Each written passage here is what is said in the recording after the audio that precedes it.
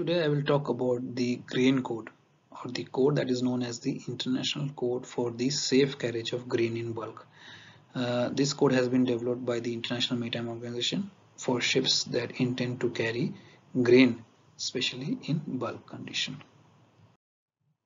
So the International Code for the Safe Carriage of Grain in Bulk has been made mandatory under the SOLAS Convention, or the Safety of Life at Sea Convention, since 1994. The term grain covers cargoes of wheat, maize, corn, oats, rye, barley, rice, pulses, seeds, and processed forms of the same cargo whose behavior is similar to that of the grain in its natural state. The code applies to ships regardless of size, including those of less than 500 gross tonnage engaged in the carriage of grain in bulk, and to which Part C of SOLAS Chapter 6 applies. The purpose of the code is to provide an international standard for the safe carriage of grain in bulk. The code requires a document of authorization to be issued for every ship loaded in accordance with the code. The document of authorization serves as evidence that the ship is capable of complying with the requirements of the code, and it must be accompanied or incorporated into the grain loading manual, which contains information that enables the master of the ship to meet the stability requirements as required by the code. A copy of the document of compliance, together with the grain loading stability data and associated plans, shall be carried on board in order that the master, if so required, shall produce them for the inspection of the contracting government of the country of the port of loading. The layout of the code is as follows. There is a part A of the code which contains the chapters of applications, definitions, document of authorization, equivalence, exemption for certain voyages, information regarding ship stability and grain loading, stability requirements for existing ships, and optional stability requirements for ships without document of authorization carrying partial cargoes of bulk grain. Now I will cover most of these but in separate videos, so please make sure that you are watching all the videos I'm making in the topic of grain loading, because you need to watch all the videos to have a very good understanding of the requirements or the expectations for ships that carry such cargo. Alright, I cannot cover all the topics in one video, otherwise it will become very long and boring for you guys. Part A of the code also comprises of the information on storage of bulk grain, strength of the grain fittings, divisions loaded on both sides and divisions loaded only on one side, saucering requirements, bundling of bulk grain, overstowing arrangements, strapping or lashing, and securing with wire mesh. Part B of the code focuses on calculation of assumed healing moments and general assumptions. I will cover these as well in separate videos, and I'll give you the links to those videos as well. Section 1 of Part B talks about general assumptions. Section 2 focuses on assumed volumetric healing moment of a filled compartment when it is trimmed. Section 3 discusses assumed volumetric healing moment of a filled compartment when it is untrimmed. Section 4 of Part B talks about assumed volumetric healing moments in trunks. Section 5 is about assumed volumetric healing moment of a partially filled compartment, and Section 6 talks about other assumptions.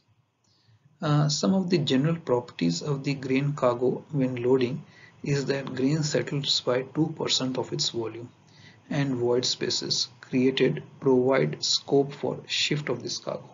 Now, if cargo shifts, this may result in the listing of the ship at sea in a seaway. I have covered the actions to be taken if grain cargo shifts at sea in a separate video, so make sure you watch that as well. The aim of the loading as per the grain code is to minimize the healing moments and to keep them within acceptable limits.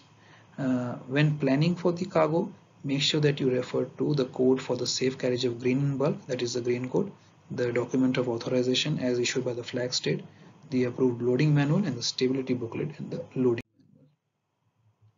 And data on healing moments should be available, both tabulated and in graphical form. This may be obtained from the ship's load indicator once you fill in the cargo details.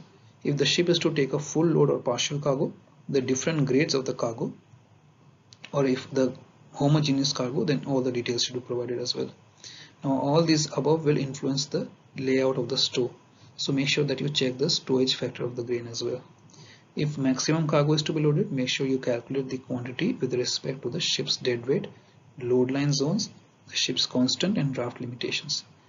Cargo distribution should aim at keeping maximum number of filled holds, considering draft, trim and stresses on the hull. For cargo weight in each hold, multiply it by the stowage factor to get the depth or the volume of cargo in each hold.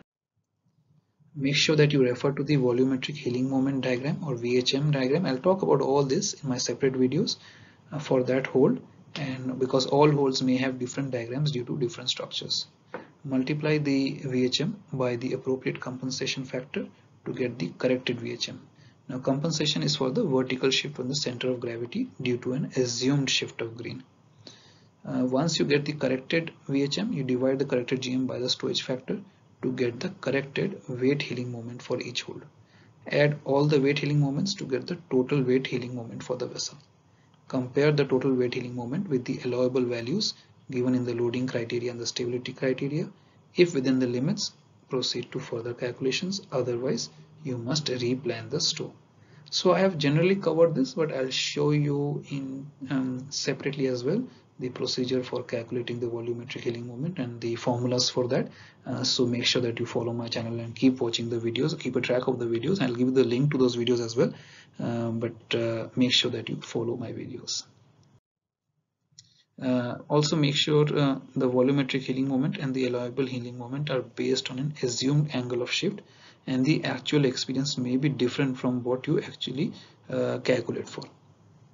So the rest of the sentences are showing the calculation formula and how the tan theta, which is the theta is the list here, is calculated by dividing GG1 by GM, where GG1 is the movement or the shift of cargo calculated by multiplying the weight of cargo shifted by the distance it shifts divided by displacement multiplied by GM. So this will give you the weight healing moment, and if you divide it by displacement multiplied by GM, you can get the list, assumed list if the cargo shifts in different scenarios.